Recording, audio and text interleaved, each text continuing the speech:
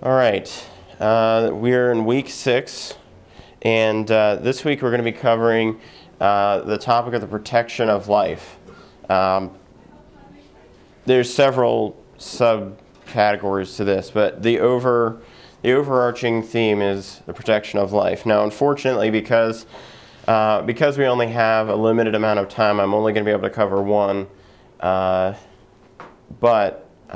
if you have the book, there's extensive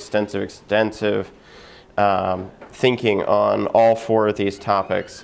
So if you have the book, I would definitely recommend reading on the other 3 issues when you're home. But we'll go ahead and mention all 4 of them now. The first is the topic of abortion. We also have euthanasia, capital punishment, and self-defense. These are 4 areas that tend to be controversial when it comes to protecting life, when it comes to how we handle human life. Because of time constraints, we're only going to cover abortion because personally I think this is the most pressing issue. So of the 4, this is the one we're going to talk about. But that doesn't mean that euthanasia, capital punishment, and self-defense aren't things that we need to think about.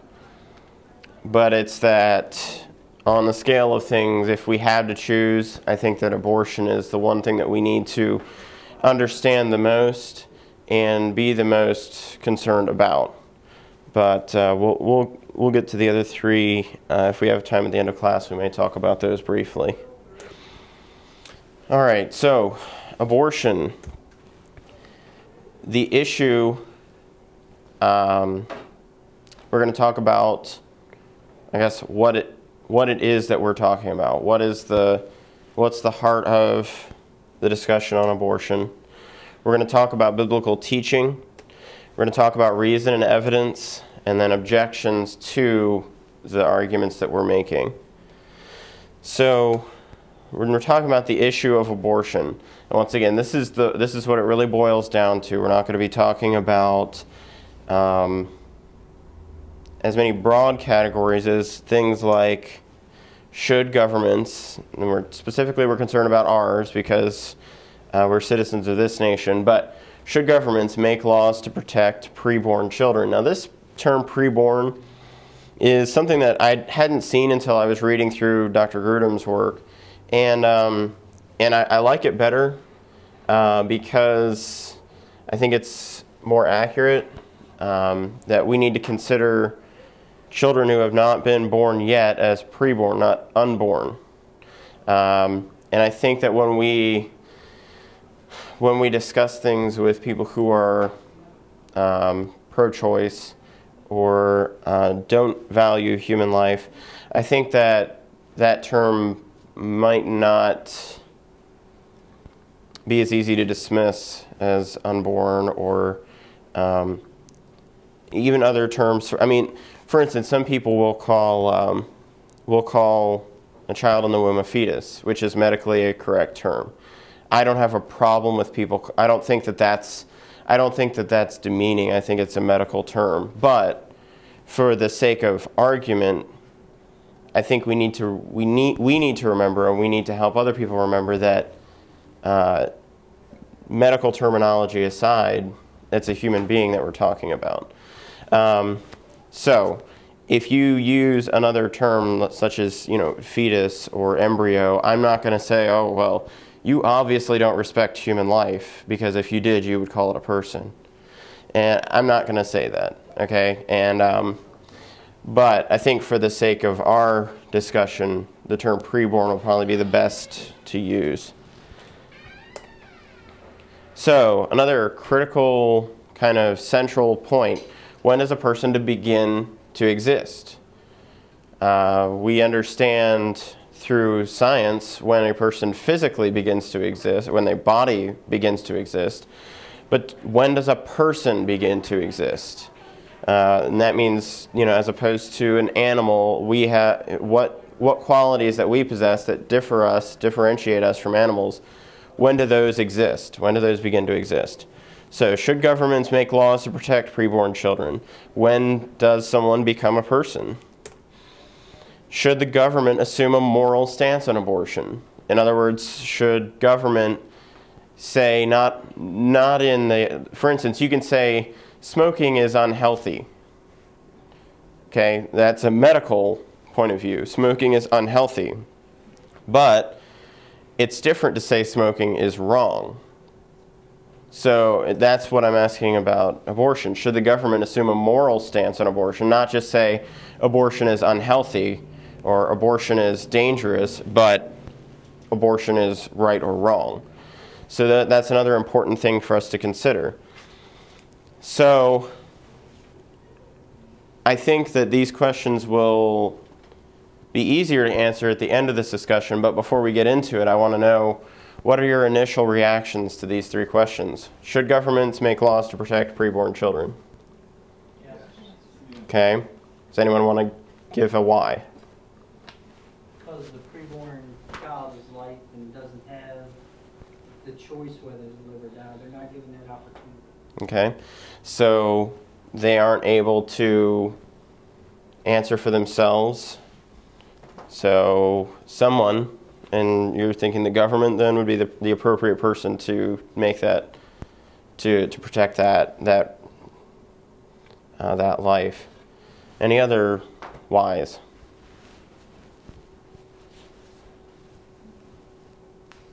Okay.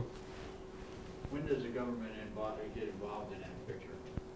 Isn't it not to call the doctors and the person having the child to be the first line of defense or calling on that particular situation? Okay, so you feel that the first person who should be making that decision would be the doctor and the person involved, the woman. That's where it all begins, and the government, they look at an overall picture of how things are being taken apart, Mm-hmm. and now you want to try to cure that part. That's okay. But first of all, you've got to have a line of stepping stones for this to take place. Okay, so the government should be involved, but they shouldn't be the primary decision maker. Okay. Any other reasoning? I mean, just to pull out the classic. Well, what if the person, or what if the baby that was killed?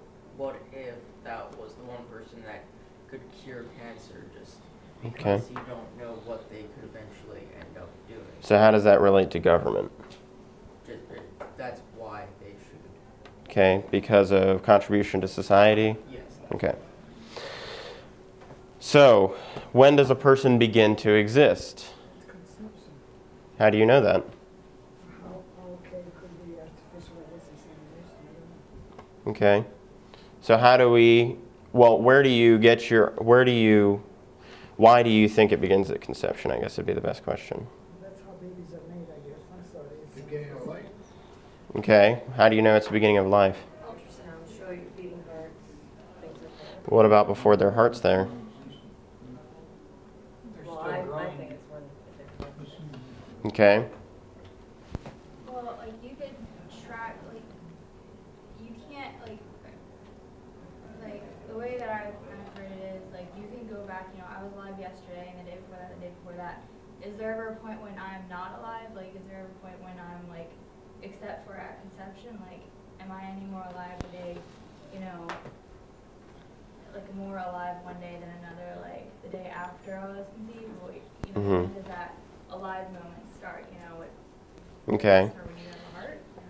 So, and that's why this question is in some ways more difficult to answer than the policy kind of question of what should we do about it. But we don't know what to do about it if we don't know what it is that we're talking about in the first place.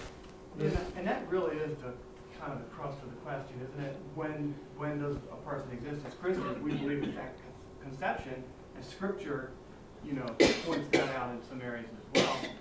But on the other side, for somebody that's not a Christian and they're still an American, they may not believe that. So we need to be able to convince them. And based on some of our previous discussions in other classes, leaving, you don't want to say you leave your faith aside, but we need to be able to convince them somehow that at conception, that is a human being. Right.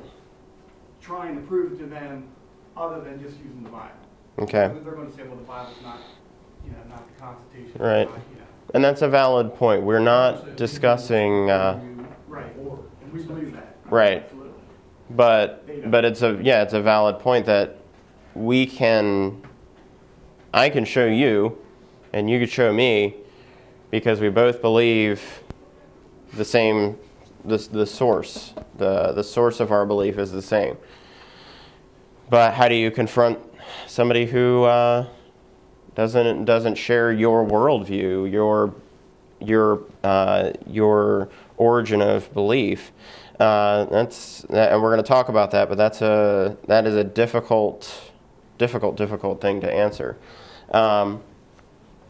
Should the government, and this may this may be kind of a subpoint to the first question, but should the government assume a moral stance on abortion? So, do you believe, I only heard one person, so do you believe that the government should, A, say that base legislation, regulations on abortion on medical, scientific, objective type of things, it is risky, there's possibility of injury, that kind of thing. Or, on the other hand, should it be because abortion is wrong? Okay, so who thinks that it should be based only on medical reasoning, evidence, those kinds of things? Okay, who thinks that it's more appropriate for the government to say it because it's a moral argument, because it's right or wrong? Okay, so does it really matter as long as it doesn't happen? I don't think it really matters why it doesn't happen. Like if we have to make it illegal by saying that it's dangerous, or if we have to make it illegal by saying it's morally wrong, I guess as long as you can get rid of it, it doesn't matter how they say it. Okay, Abby? If you have court cases about abortion, it would be easier to back it up with the medical stuff rather than a judge saying that he didn't feel like it was morally right, because wouldn't that be going against what we talked about last week, like his own personal judgment? Okay, and that's, how do you handle that? As obviously some of this stuff is just laws, you broke a law, but when it comes down to judging, when it comes down to your call on that particular issue, how do you as a judge make a decision, a moral decision, without having bias? How do you avoid personal views on abortion if you're trying to decide a case? Okay, so we're going to talk about these things, and that it seems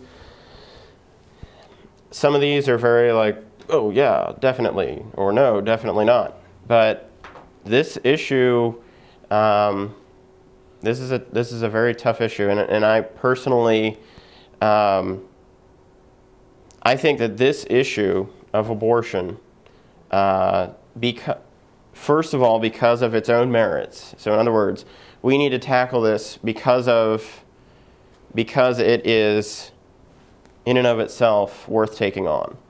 Abortion is worth handling, it's worth discussing, it's worth arguing out in and of itself. But I think that the ramifications, the ripples that are going to come out of this issue will be so widespread that it's going to be the most significant issue decided in our country since the ending of slavery. And I think I think this is a critical thing for us to discuss. I have a question. I hear all sorts of things, what the government should do, what the government should. We get to the point where everybody has their opinion. The opinion is, should there be an environmental situation? Should they be here? Should they govern everything? And then all of a sudden, the government should govern, give the people opportunity to do their government and handle their affairs. you know, it always come back to the government, and if this group don't like it, then they complain. If this group, the government shouldn't be involved in this. And they talk about two different issues, but yet they want to agree on this issue, and this issue, they figure the government shouldn't be involved in this issue. So somewhere down the line, there has to come an agreement between somewhere. You know, how do we do this? Right. In an orderly fashion. Okay, and in a lot of times that's that the orderly fashion part is why the government ends up having to get involved, because when it comes to big groups of people, like 300-400 million people, how do we all work together on things like that? If the government, you have to be very careful, because if the government says it's killing period. Mm-hmm. But if the moral issue comes into parlay, but then people that are not Christians or they don't believe, then they say, well, if I don't care, I'm not a Christian, and I should be able to get abortion. So it depends how the government is going to position it for people to accept. If you're going to call it it's killing period, it has nothing to do with moral issues. Keep morality out of it, and then it's done, period. Okay. Abortion is killing. You're killing a live person, especially when they kill them so they can use stem cells. That's killing. Right. They say, oh no, like Mrs. Reagan, she thought that they should take stem cells and help her husband, but that's killing one person to make another well. Okay. And that's a good point, that if we decide this based on legal precedent, based on cultural views, would that make it easier for everyone to comply? Because if it's based on religion, that gives people an out. They say, well, I'm not a Christian, so I don't have to do that. It's okay for me. Now, is that true? No. But that's the common feeling, that if it's okay, it may be okay for you, may not be okay for me, but we're two different religions, we're two different backgrounds, it's okay. And that's a very relevant question. You know, as we get further into this, I think we'll cover that. But it's a very relevant question. Are we giving people an out by making it a religious issue? So, what does the Bible teach on abortion, on government's involvement in abortion, on when is it an abortion? The Bible would teach, and we will go through multiple passages of Scripture to demonstrate this. The Bible teaches that humanity begins at the moment of conception.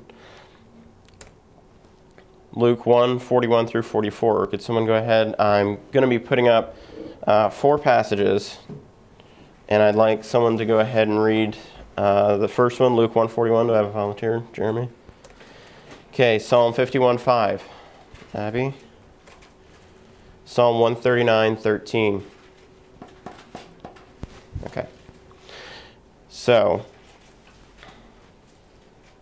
okay, that was it for now. My mistake. So, Luke 1:41 through 44. Okay. And it came to pass that when Elizabeth heard that the salutation of Mary, the babe leaped in her womb, and Elizabeth was filled with the Holy Ghost. And she spake out with a loud voice and said, Blessed art thou among women, and blessed is the fruit of thy womb. And whence is this to me, that the mother of my Lord shall come to me? For lo, as soon as the voice of thy salutation sounded in mine ears, the babe leaped in my womb for joy. Okay. So we've established at this point Elizabeth was about 6 months pregnant. So what Abby mentioned earlier of regressing back, we know that according to the Bible that the baby was clearly alive in a medical sense and shows human qualities at 6 months within the womb. So it says that it gives emotion, and there is joy, there's action, so, and there was recognition somehow. We don't know if it was divine or if it was physical, because we've seen through medical technology that babies in the womb can hear what's going on. So we don't know if it was just purely physical that John heard her speaking, or if it was divine, that the Holy Spirit, even inside the womb, that the Holy Spirit moved on him to respond that way. We don't know, but it's clear that whatever the cause, that he certainly had human qualities at this point. Okay, Psalm 51:5. Lord, I was shapen in iniquity, and in sin did my mother conceive me. Okay, so this is David talking, and he says that his conception, at his conception, he was sinful. Now, this is a negative example. This isn't like the, oh, cute. No, this is talking about our sin nature. But he's saying that even at the point of conception, he had the quality of being a sinner. He had the quality, or he possessed a sin nature, even at conception. Okay? Psalm 139:13. For thou hast possessed my veins, thou hast covered me in my mother's womb. Okay? So this is more the quality of me. Did you hear that in the verse? He says, you covered me. So he is identifying himself as a person before he was born. So when we think of ourselves, we're not thinking of, I didn't become a person until I left the womb. According to Scripture, we're self-aware before we were born. So, we have established that preborn children are human beings in the eyes of God before they're born. We've established that they have a sin nature from the moment of conception. We have established that they are attributed personal characteristics. They're attributed personality at the moment of conception. Okay, another passage that we're going to look at deals with accidentally causing a miscarriage. In Israel, there were regulations on personal conflict. So someone could look up Exodus 21:22 through 25. Eric, do you want to? Okay. Exodus 22 through 25 talks about if two men are fighting and one of them accidentally hits a pregnant woman, it deals with the consequences for whatever happens next. You want to go ahead and read that passage? If men strive and hurt a woman with child, so that her fruit depart from her, and yet no mischief follow, he shall be surely punished, according to the woman's husband will lay upon him. And he shall pay the judges determined. And if any mischief follow, then thou shalt give life for life, eye for eye, tooth for tooth, hand for hand, foot for foot, burning for burning, wound for wound, strike for strike. Okay.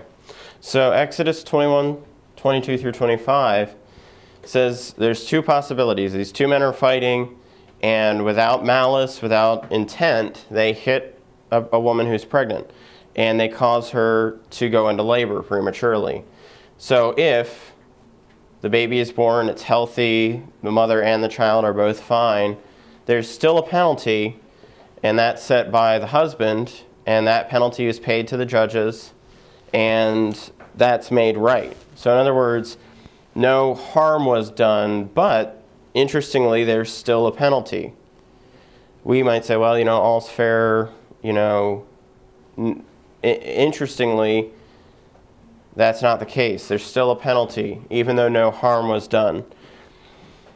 On the other hand, we see that if the baby is prematurely delivered and it's a miscarriage, that the penalty for accidentally causing that miscarriage is death.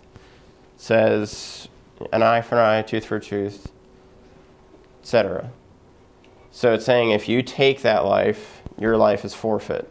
So what really makes that hit home is if you study the rest of the law, what happened, does anyone know what happened when you accidentally, the illustration given in Scripture is you're chopping wood, and the axe head flies off the handle and hits someone and kills them. What follows? They had to prove that it was an accident. Okay, they had to prove it was an accident, and there was one other component. He had a refuge to go to Okay? until things were straightened out. Right. There was a city of refuge. There were multiple cities, and the scripture lays those out.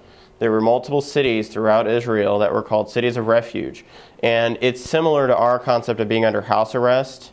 When somebody is under investigation or in trial for a crime that it's not been proven one way or the other, a lot of times they'll be put under house arrest or restricted to a certain area. And in Scripture, this is a similar thing. If you accidentally killed someone, you had to go to a city of refuge, and then you had to prove before the judges it was an accident. And if it was considered accidental, there was no penalty. It was very unfortunate that it happened, but because you were not responsible, that you were not considered guilty. Okay, Exodus 21 shows that preborn children in Israel had higher legal protection than anybody else. Because, like we just said, if a man accidentally killed his friend while they were out chopping wood, the axe head flies off and kills the other guy, he was granted protection from retribution, and if it was proven that it was an accident, then it was let go. Okay, there was no possibility of refuge for someone who accidentally kills a preborn child, someone who causes a miscarriage. Okay, if you caused a miscarriage, you died. That was how it worked. So, preborn children had higher legal protection than anybody else in Israel, which is interesting. We also have to consider, how does that affect our view? Okay, we see that Scripture certainly carries stiff penalties for accidental death when it comes to preborn children. How then would they have handled deliberate abortion?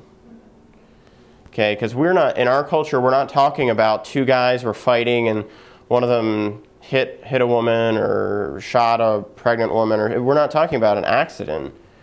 We're talking about deliberate, premeditated, thought-out abortion. So, Scripture clearly lays out that a person is a person before they're born. That a genetic human being is a person, has humanity before they're born, all the way up to the moment of conception.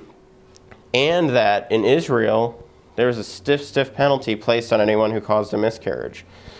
So, how do these things shape our view of the present day practice of abortion? Is there any possibility in Scripture that would be okay? Okay, and I'd like to go ahead. I have this written down in the book here. There's one thing I'd like to point out that Dr. Grudem notes. He says that one thing that some people will say, and he deals with this as if they are true, as if they're right. So he's saying that some people will say that depending on the sense of the passage, in other words, how you interpret the original language in this passage, Exodus 21, 22 through 25, that there's, depending on how you interpret it, that you might interpret it that you're only fined if there's a miscarriage. In other words, the penalty is a fine whether there's miscarriage or not. And he says that he does note, first of all, there's very little support for that translation, that interpretation of the passage. But he said that ultimately all that does is show the same thing, that children before they're born are given legal protection, that they're considered alive before they're born. So he says, even if you take the most liberal interpretation of Scripture possible, there is still no room for arguing that people are not human, that people are not, don't have a soul, etc. There's no room for that in Scripture, even if you're interpreting it as liberally as you possibly can. And I thought that was a pretty interesting thing to say, because that doesn't give us any wiggle room at all. He's arguing there's no way you can interpret Scripture. And not just this passage, but the other passages, Luke, Psalms. It's like there's no way that you can interpret away the humanity of preborn children in Scripture. So if you consider Scripture to be your foundation, you have no choice but to acknowledge that children are alive, they're human, they have a soul before they're physically born. So I don't think Scripture leaves us any room to view preborn children as anything less than completely human. Now, as far as abortion, we're gonna continue to talk about this because there are some issues that, because we live in an imperfect world, that we're going to have to face. But I think that it is totally right, without any shadow of a doubt, to say that Scripture teaches that we are human from the moment of conception and that we have a soul, that we should be protected. But, and this is something that Doug pointed out, not everybody is going to say, oh, well, if it's in the Bible, then okay. Now, that's just the world that we live in. Jim? All right, now that the baby is considered a person at conception, the people who want to abort the child, what would they worry about if they think the baby's not a person? What would they want to abort if it's not alive? It's a valid question, but then what they're going to say is that it's just like removing your appendix. Your appendix is not, your appendix is, it's alive. Your appendix has cells that are alive. It's part of your body. It's just like your hand.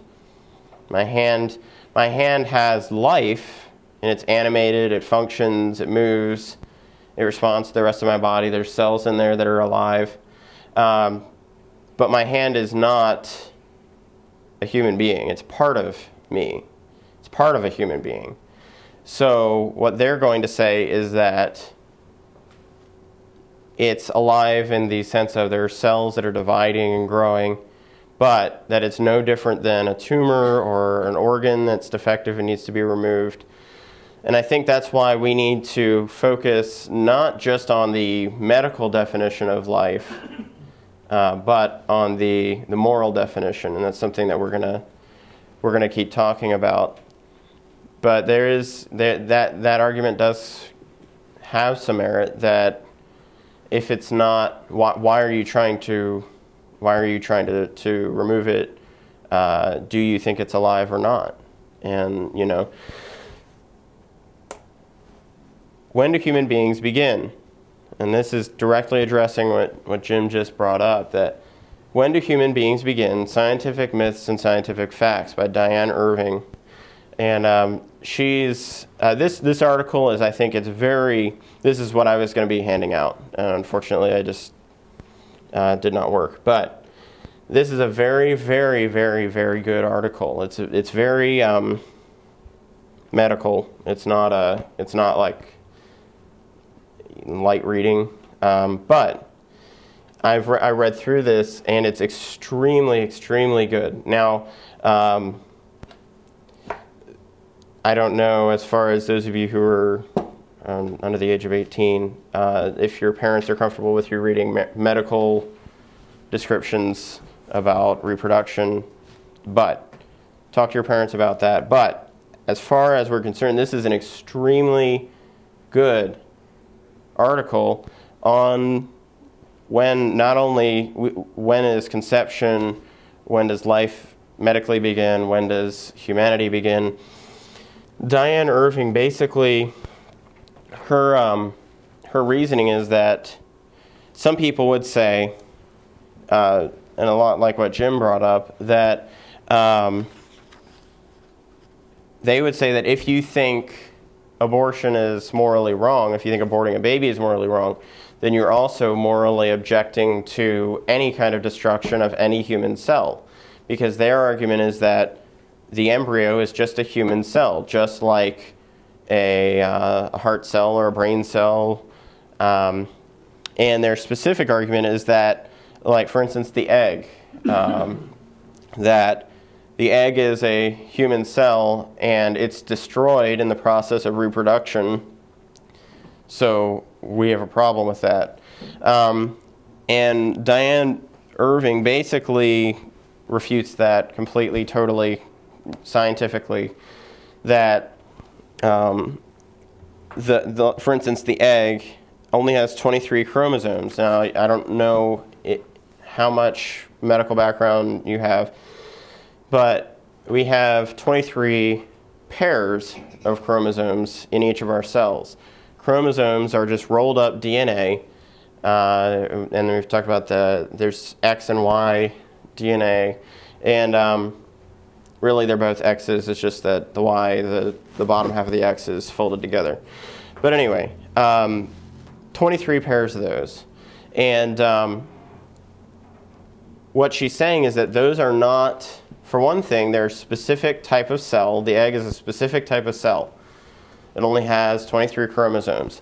And that actually does not allow it to be considered, you can't consider the egg a human being because it doesn't have 46 chromosomes. Genetically, it's not human in that it can't split and divide itself and create a human being. But she says what happens is at fertilization, at conception, that now you have 46 chromosomes. Now you have a viable human being. You can take that DNA and copy it, duplicate it, and make a human being. So she's saying the moment of conception, scientifically speaking, is when you stop considering a person just cells, but you start to consider them a human being. She says that's the moment when those two pairs of chromosomes come together, when those two sets of 23 chromosomes bundle together. That is the moment, scientifically speaking, when we have to start to consider someone a human being, because they have a new set of DNA. It is not the mother's DNA, it's not the father's DNA. It's a new, unique set of DNA. And by that definition, then, it's a new person. It's a third person. Who's going to determine when that time happens? Well, in her case, she determined it scientifically, that there is a moment at what we call fertilization where those 23 pairs of chromosomes join. And basically what happens is your DNA, have you seen pictures of DNA, graphics of DNA? It's basically a twisted ladder. It's like somebody took a ladder and just twisted the two ends in opposite directions. So it's called a helix, a double helix. And during fertilization, what happens is, well, normally when your cells divide, that ladder unzips down the middle. And each half falls away from the other half and then builds an identical counterpart.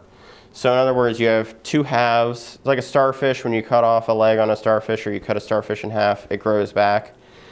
Our DNA does that. It splits down the middle through RNA unzipping and rebuilds itself. So now you have two sets. Okay, what happens during fertilization is those two halves, the 23 and the 23, are unzipped, but then they're joined together. They're put together. It's not duplication, it's synthesis. You're not just copying one and making it into another. You're taking two and merging them together. So instead of just sticking an article on a photocopier and running a copy, you're taking two articles, putting them in a word processor on your computer, and making a new third article using only the words in those first two. So it's like that's about the only analogy that, as far as our technology, that makes sense, that you're taking two sentences and making a new third sentence using only the words in those two sentences. And taking two papers, making a third paper using only the words from those first two. That's what's happening.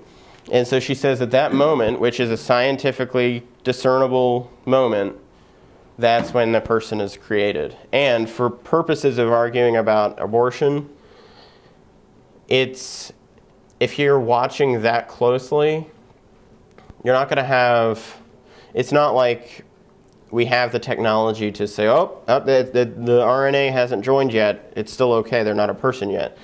For our purposes, we can see that happening, but in practice, you can't be observing that actually happening inside the body. And how would they go in and eliminate half the DNA when that process is started? Well, and that's what I'm saying, that we don't have the technology to, once the process has begun, we don't have the technology to stop it without just completely destroying the surrounding tissue and the embryo and everything. So we're not talking about, you know, we're not talking about something that that we can necessarily measure out and know exactly, okay, if you do it by this time, you've stopped conception.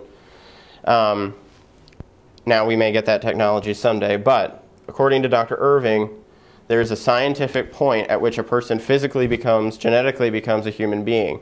And we would take that a step further, saying that human beings are given characteristics according to God, like a soul, personality, emotion.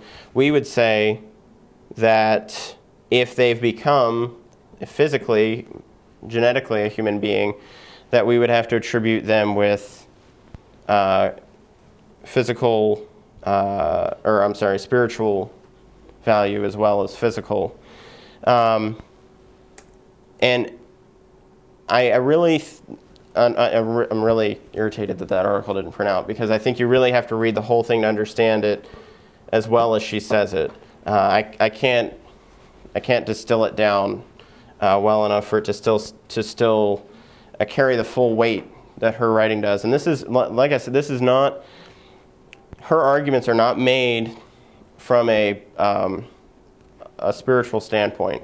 And I don't mean that she's not a believer or that she doesn't believe in God, but I mean she wrote that article just out of medical and scientific evidence. So this is a very strong resource when you're talking with somebody who doesn't believe the Bible, that, you know, basically what her writing, what her work has done, and not just her, there's others too, but her writing leaves very, very, very little room to argue that somebody is not a human being in the womb.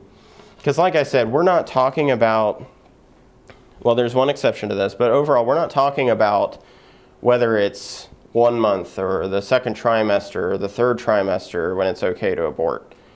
According to what she's saying in her article and according to what we've read in Scripture, once someone has been conceived, there is no, they are a person, and there's no grounds to consider them otherwise. And if they're a person, then we have to treat them the same way that we would treat people sitting in this room. It wouldn't be okay for me to walk up and kill any of you. Why would it be okay to kill a person in the womb? So Dr. Irving's article, I highly recommend that you read it, and if you'd like a printed copy, come and see me. I'll get one to you. But she's arguing that humanity begins when the chromosomes of two separate individuals are joined by fertilization. And like I said, how would people react if we apply the same treatment to, we're okay as a nation with abortion? What if we did that to children who have already been born? One of the reasons given for abortion is defects. So if during the course of your life you have a serious accident at work, and let's just say that your back is broken, so you can't walk anymore. You have no feeling. Pretty much half of your body, doesn't work. Would we kill you? Would it be okay to kill you because of that defect? Would it be okay, since it's okay to terminate unwanted pregnancies, would it be okay to terminate unwanted children? Like, man, times are tough. We just don't have the resources to take care of you anymore. Would that be okay? No. We have a problem with people who just abandon their children, let alone somebody who just decided to kill their children because they couldn't support them anymore. Jim? When did premeditated abortion start, actually? It's been around millennia.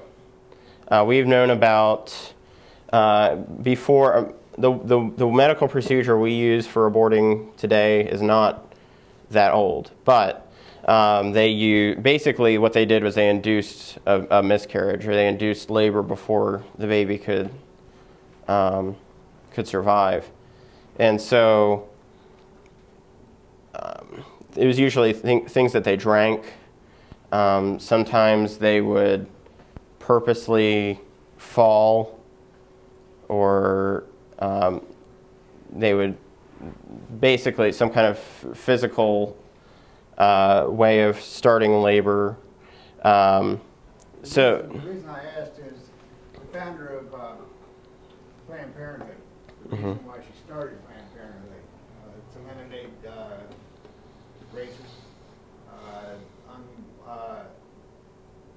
people that probably wouldn't give birth to smart children, and that's why she started Planned Parenthood, and the government picked up and started supporting it. And that kind of gets into eugenics, which is another issue all by itself, but selective breeding, for lack of a better word. They actually went into black churches and tried to get the preachers to tell the black woman that it was okay for them to get abortions, just so she could eliminate the black children. And I don't know, I've not read that myself, so I would, yeah, if you want to send that to me.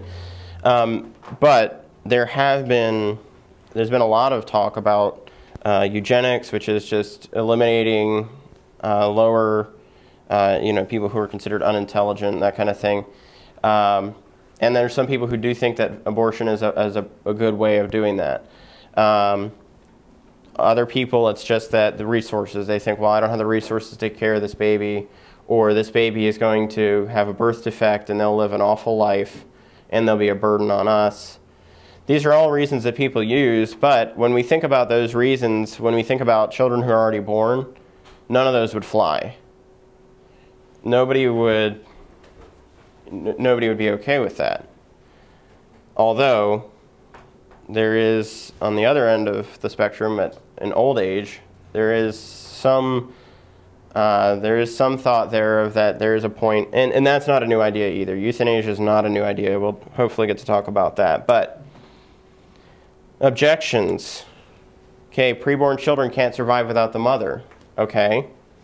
Don't think there's a lot of ground for this, because children that are newborns can't survive without their mother either. And they can't survive on their own. Now, obviously, if you can substitute, they can still eat and things like that, but they can't survive without someone taking care of them, is what I'm saying. So, the fact that they can't survive independently of the mother, I don't think that's a really valid argument, because after they're born, they still need a mother after they're born. So would it be okay then to kill them after that? Birth defects, we talked about this, that the idea of would it be okay because someone has a defect to end their life because it's going to be a painful, long life? Well, the problem is, and this is something, and I know when I was talking to Paulette, this is something that she had heard. I don't know if anyone else has, but a professor was talking about basically mother and father. The mother had tuberculosis and the father had syphilis. And because of that, those two diseases give a very high chance for birth defects, genetic disorders, etc. So, the first child was blind, the second child died, the third child was deaf and blind, the fourth child had tuberculosis. So after those 4 children, what would you recommend as a medical student? What would you recommend to the mother on for the 5th child? Well, if they knew that they were going to have a problem having children, and they went through 4 of them already, shouldn't they have done something to not have children? Okay. So should they even be allowed to have children? Or tubes tied, or okay. whatever. As a medical student, what would you recommend? I might be wrong on that one, but I'm not. Okay. I guess that's what should come into I guess, counseling people. Okay. I think that's where it comes in. Okay. I So, do need to back up on one thing. Who makes the decision where if the mother is carrying a child and one or the other will have to go? She can't. we're gonna talk about that. So we'll hold that thought. I'm sorry. Okay. In the particular quote that the writer was quoting, the person the writer was quoting, one student raised their hand and they said, "I would recommend an abortion."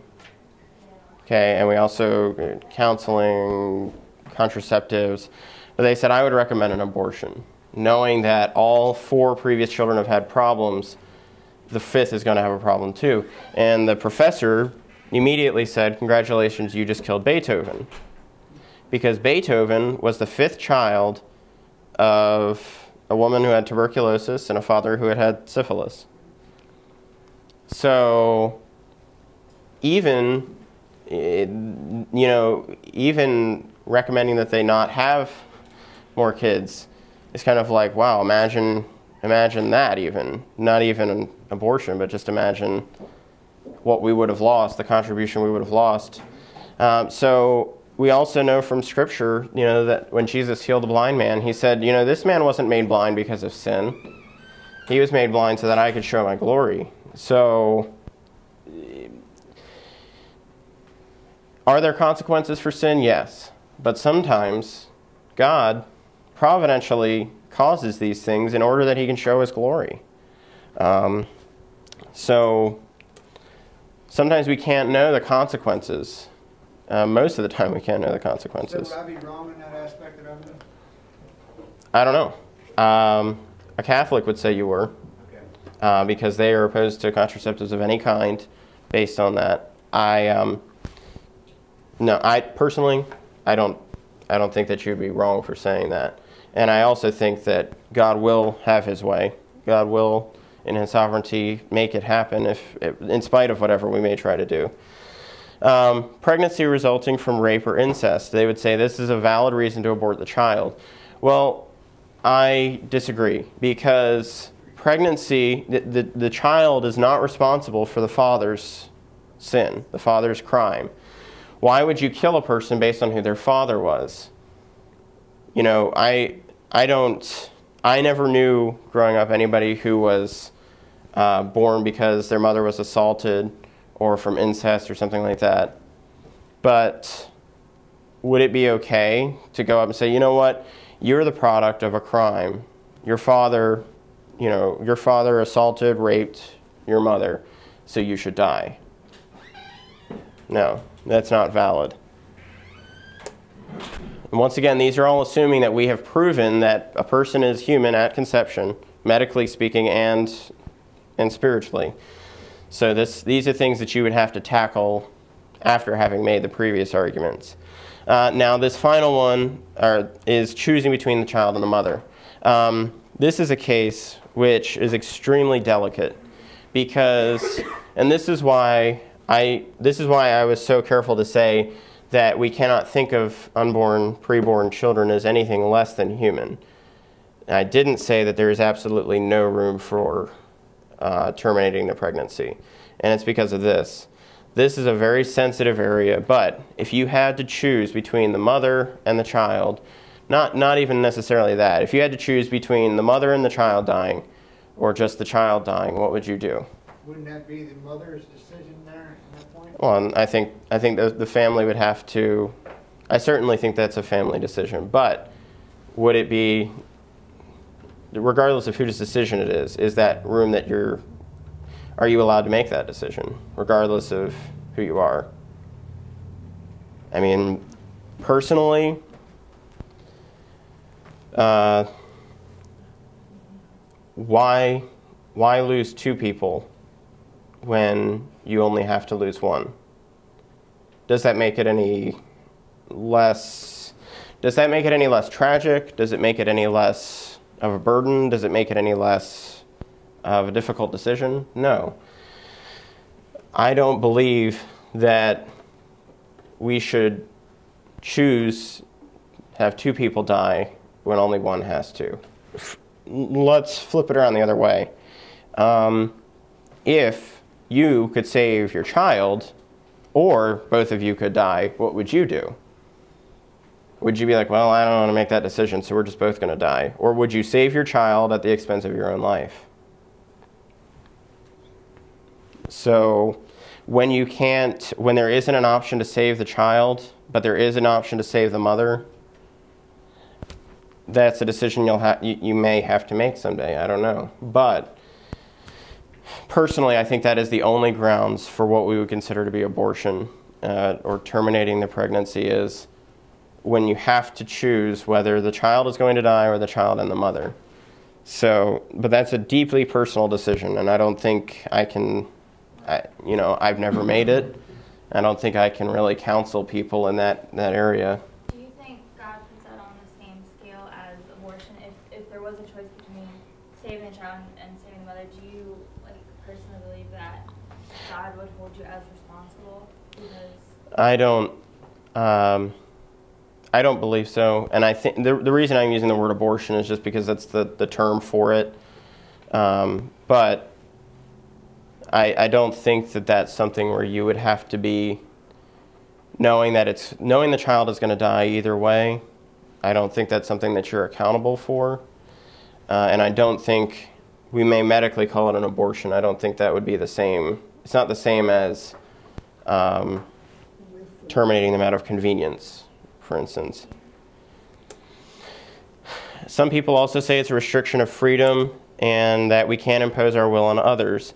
I don't think, and this is where it comes down to government, and we've got to wrap this up, but when it comes to this, the question isn't about restricting freedom or imposing our will. The question is it restriction of freedom for me not to drive 100 miles an hour down this road? Okay, is that a restriction of freedom, or is that promoting the welfare of the people? Is it restricting my freedom to kill people, or is that promoting, if I'm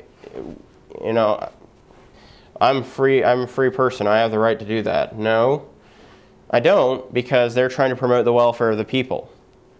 And I don't have the right to take a life because, first of all, that's not considered by the government. That's not considered my right. And second, it's bad for somebody else. So we're not talking about restricting people's freedom to, say, wear pink or, stay up after 11. Okay, we're not talking about those kinds of things. We're talking about, does someone have the right to take someone else's life? And our country has decided no.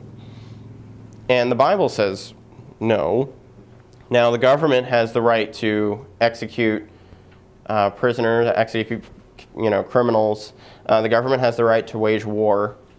But we as individual citizens don't have the right to take a life out of convenience, out of anger. And I don't think this is an issue of us imposing our will, because we're not saying that you need to be a Christian and you need to do this because you're a Christian. We're saying, you know what, they're alive. This is a person. You don't have the right to take their life. So we're not talking like she had mentioned at the beginning of class, we're not talking necessarily about you need to do this because you're a Christian, you need to do this, you need to be a Christian. We're saying this is illegal by the definition of American law. This is illegal, you're taking a life. And that is a right that we also think is restricted by the Bible. So there's legal precedent, and we also have religious precedent that Scripture tells us we don't have that right. Like I said before, I think this is the way this all comes out, shakes out, is going to have some severe implications for our country. I think it's the biggest thing, the biggest moral issue that we'll have decided since slavery. And I think, like in the previous slide, there's 50 million people have been aborted in our country. That's a lot of people. Think about how many people died in World War II under the Nazis. How many people died under Stalin? Okay, so this would be, if it was anybody but preborn children, this would be considered genocide. So we need to think, are we going to sit back and let this happen? Or are we going to take a stand and make a big deal out of this? Now, because we have to close, we won't have time to discuss the other 3 issues, but next week we'll be talking about the issue of marriage. I'd like to send you some prep material through the week for this, so stay tuned to your email inbox. But we need to go ahead and close, so I'm going to go ahead and pray, and then we need to stack the chairs, and you're dismissed.